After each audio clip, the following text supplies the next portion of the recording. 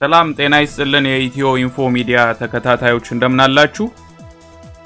ትላንትና ግንቦት 21 2011 ዓመተ ምህረት አብራሪው ብቃት የኢትዮጵያ አየር መንገድ አውሮፕላን ሊደርስበት ይችል ከነበረ አደጋ መትረፉን የናይጄሪያ ሚዲያዎች እየገለጹ ይገኛሉ። ዜናው ትላንት ቢፈጸምም እስከዛሬ ድረስ በደንብ አልተወራለትም ነበር። ሁኔታው የተፈጠረው ትላንት ጠዋት ከጠዋቱ 3 ሰዓት አካባቢ ላይ ከቦሌ ዓለም አቀፍ አየር ማረፊያ 393 ሰዎችን አሳፍሮ የተነሳው ይሃው የኢትዮጵያ አየር መንገድ አውሮፕላን ET901 የቦይንግ ስሪት ሲሆን ቦይንግ 777 300 የሚባል ስሪት ነው። ወደ ሌጎስ ያመራው ይሄ አውሮፕላን ሌጎስ ሊደርስ ሲል ያልታሰበ ችግር እንደገጠመው ነው የተሰማው። በበረራው ላይ ተሳፍሮ የነበረው የናይጄሪያ የዜና አገልግሎት ዘጋቢ እንደመሰከረው ከአዲስ አበባ እስከ ሌጎስ የነበረው የ5 ሰዓት በረራ ጤናማና መልካም የሆነ ምንም አይነት እክል ያልነበረው እንደሆነ ገልጿል። ግን ባልታሰበ ሁኔታ አውሮፕላኑ በሙታላ መሐመድ አውሮፕላን ማረፊያ ሌጎስ ላይ ያለ ትልቅ አውሮፕላን ማረፊያ ነው ለማረፍ ሲሞክር ነፋስ ቀላቅሎ የሚጥል ዝናብ አውሮፕላኑን አቅጣጫውን አስቶ ከመጀመሪያ ማኮብኮቢያ ወደ 3ኛው ማኮብኮቢያ እንዲያርፍ ያስገድደውና በዛ ሁኔታ ወደ ማረፍ ይንደረደራል። አውሮፕላኑን አቅጣጫውን እንደሳተ የተገነዘበው አብራሪው ግን ወዲያው አውሮፕላኑን ወደ አየር እንዲመጥቅ በማድረግ ሊደርስበት ከሚችለው አደጋ መታደጉን የተለያዩ የናይጄሪያ መገናኛ ብዙሃን ከአድናቆት ጋር ዘግበውታል።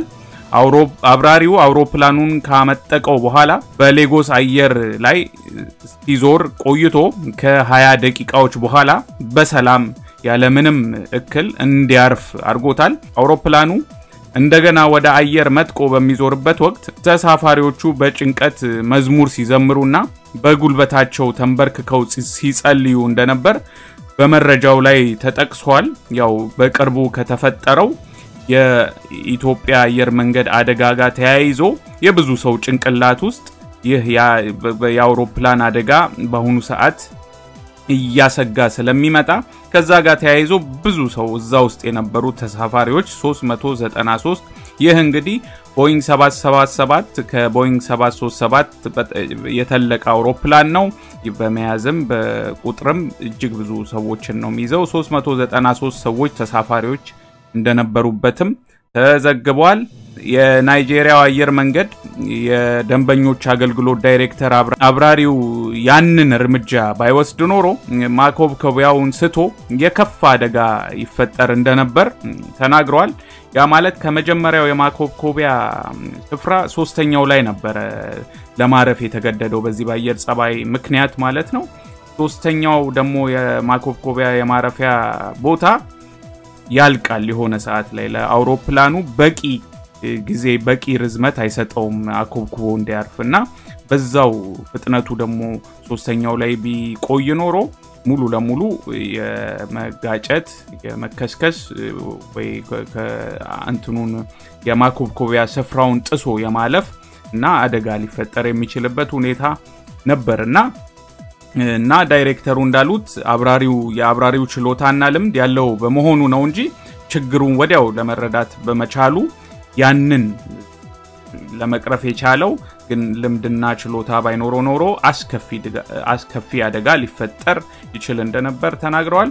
ከተሳፋሪዎቹ ውስጥ በአፍሪካ የነፃ ንግድ ስብሰባ አዲስ አበባ የተገኙት የቀድሞ የናይጄሪያ ፕሬዝዳንት ፕሮፌሰር ኦባሳንጆ አዲባዮ ነበሩበት እና ሚስተር ኦባሳንጆም ከክስተቱ በኋላ ለፕሪሚየር ታይምስ ለሚባል ጋዜጣ እንደተናገሩት ችግሩ ጋዜጣ ያነበብኩ ነበር ከአጠገቤ የተቀመጠው ሰው አንተ ያስጨንቀህም ሲል ጠየቀኝ ብጨነቅ ምን አመጣለሁ ብዬ መለስኩለት ይላሉና ያው እንግዲህ የራሳቸውን የጭንቀት ስሜት ለመዋጥ ያረጉት ነገር ይሆናል ብለን እናስባለን። መቼም ሰው ሆኖ ማይደነግጥ የለም። ግን እሳቸው ያረጉት ነገር የሚገርም ነው። በዛ አይነት ውጥረት ውስጥ ጋዜጣ ያነበቡ እንደነበር ተናግሯል።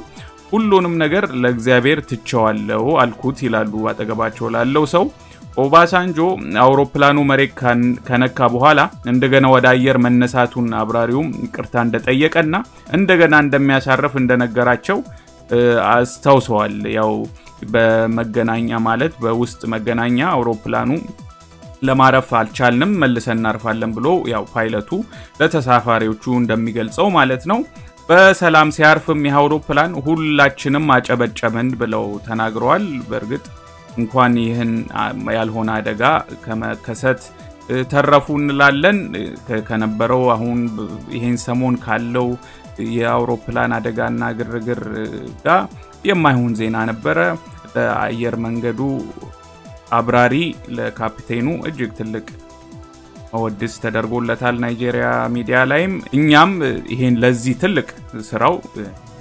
እናመሰግነዋለን I hope እንግዲህ ትልልቅ መገናኛ ብዙሃን እነ ፋና እነ ኢቢሲ ይሄንን ያብራሪ አግኝተው እንትኑን ልምዱን ቢያካፍል ማንነቱ ቢታወቅ ብዙ ጥሩ ነው ማለት የኛን ነገር ማወደስ እና ማንሳት ቆንጆ የሆነ ነገር ጥሩ ባህል ነው ብለን እናስባለን የነበረን ዜና ይሄ ነው በሚቀጥለው እስክንገናኝ ደግሞ በሰላም ቆዩን እናመሰግናለን EthioInfo Media የተለያዩ ማህበራዊ ፖለቲካዊና ወቅታዊ ጉዳዮችን ያዘጋጀ ወደ እናንተ ያደርሳል ሰብስክራይብ ኮሜንት ሼር በማድረግ ቤተሰቡን እናመሰግናለን